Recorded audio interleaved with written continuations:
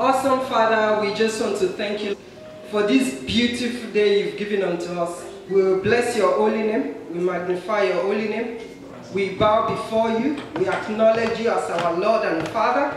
And we want to say thank you so much for how far you have brought us. Take all the glory, take all the honor in the name of Jesus. Our Lord and our Father, as we begin to learn from you today, teach us, Holy Spirit divine, and let your will alone be done upon our lives. As our children minister today in the name of Jesus, we will hear your voice through them, and their message will bring hope, it will bring restoration, it will bring healing in the name of Jesus. And it will give us that assurance that the thoughts you have for us are the thoughts of good and not for evil, to bring us to the expected end that you have for us. We just want to thank you, our Father, for in Jesus' name we have prayed. Amen. And today we'll be talking about the future. If there's anyone here who really knows what their future will be like, raise up your hands. If you know exactly, you have a perfect picture of what your future will be like, raise up your hand. When it comes to the future, let's face it, it's almost inevitable that worry will set in. Because we're not sure. We don't know what will happen tomorrow. We don't know what will happen 6 p.m. today. 6 p.m. today is the future. 9 p.m. today is the future. Tomorrow is the future. 5 years from now is the future. 10 years from now is the future. And there's no one person who does not worry about the future. Except, of course, we are lying. We all worry about the future. Children worry about the future. Parents worry about the future. As a parent, I'll begin to look at, oh yeah, what will my children become? What will they go to school? Things like that. Worry. We'll be reading from Matthew 6. And I only have about 7 minutes. The Bible divided that part into different sessions. The Lord was teaching on how to give to the needy. That chapter 6 is also teaching us how to pray. There we have the Lord's Prayer.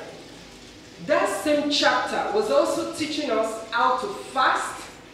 And the latter part of the chapter, Matthew 6, was teaching us why we must not worry. And this is where I'm going up to today. Why you should not worry, especially about your future. You see, every time something is repeated, is ascertaining something, is giving assurance. Amen. So in the latter part of that Matthew 6, the Bible said that word, do not worry, 5 times. 5 good times. Let's read the Bible. Matthew 6:25. Therefore I tell you, do not worry about your life, what you will eat or drink, or about your body, what you will wear. Is life not more important than food, and the body more important than clothes? Look at the birds in the air. They do not sow or reap or store away in barns, and yet your heavenly Father feeds them. Are you not much more valuable than they? Who of you, by worrying, can add a single hour to his life? And why do you worry about clothes? 28. See how the lilies of the field grow. They do not labor or spin. Yet I tell you that not even Solomon, in all of his splendor, was dressed like one of these. 30. If that is how God clothes the grass of the field, which is here today and tomorrow is thrown into the fire, will he not much more clothe you, O you of little faith? The Bible ascertains that again. Do not worry, saying, what shall we eat? Or what shall we drink? Or what shall we wear? For the pagans run all these things, and your heavenly Father knows that they need them. I'll stop there. Up to that part, Matthew 6 has told us not to worry 4 times. Don't worry about what you will eat, what you will wear. Don't worry about all of these things. What should we then do if the Bible is telling us not to worry? 33, it says, "But seek ye first his kingdom and his righteousness, and all these things will be given to you as well." The Bible then reassured us again, 34, "Therefore do not worry about tomorrow, for tomorrow will worry about itself. Each day has enough trouble of its own." Children, the scripture is telling us whether we worry from now till next year, we can't add a single bit of skin or flesh to ourselves. I know you all worry about the future. What will I become? In fact, if you go for any interview, they will tell you, where do you see yourself in 5 years' time? The truth is, nobody knows. In fact, the person asking you that question doesn't know. Because life is not direct. Life can be lateral sometimes. Sometimes we plan that, okay, I'm going to be a doctor. But life will take you through a route whereby you won't be a doctor. You will be something else. But every time God takes us through a detour, we will eventually arrive where His plan and purpose for us is. That is what life can be. So children, don't worry about your future.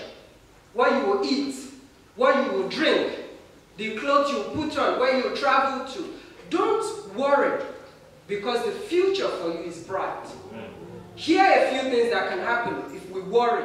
Worry, number one, can damage your health.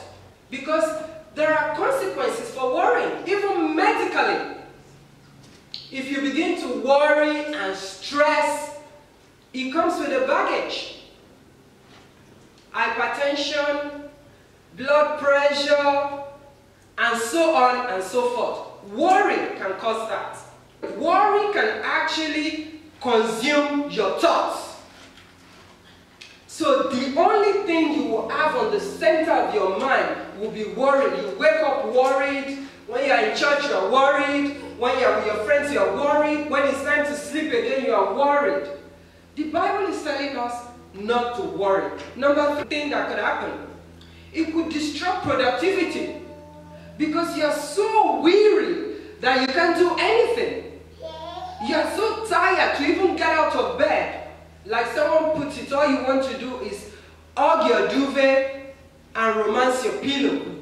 When we begin to worry, this is when we feel anxious. Depression comes in when we worry. The Bible is assuring us not to worry, because everything we need is going to give to us. Amen.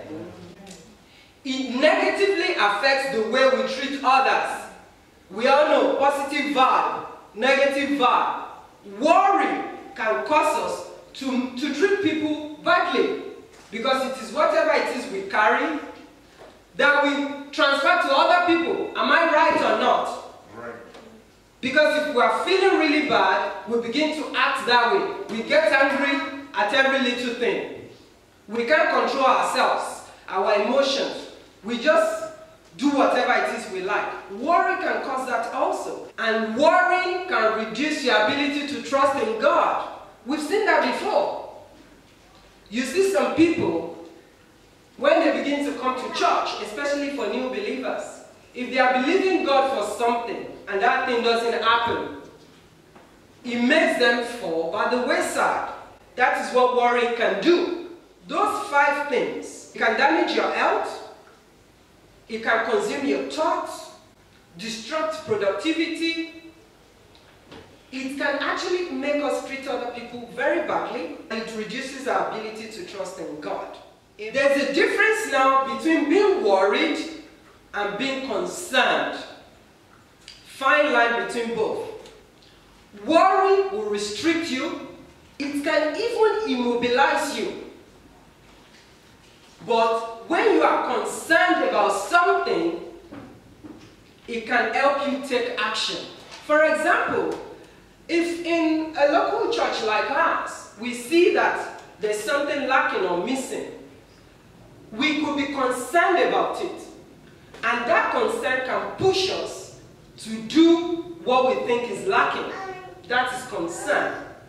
But when we worry about things, it immobilizes us. It doesn't encourage us to move or do anything. It makes us static. So what can we do to stop being worried? I'm rounding up now. But seek first his kingdom and his righteousness, and all these things will be given to you. God's promise to you, even before you were formed in your mother's womb, God knows you and what you will become.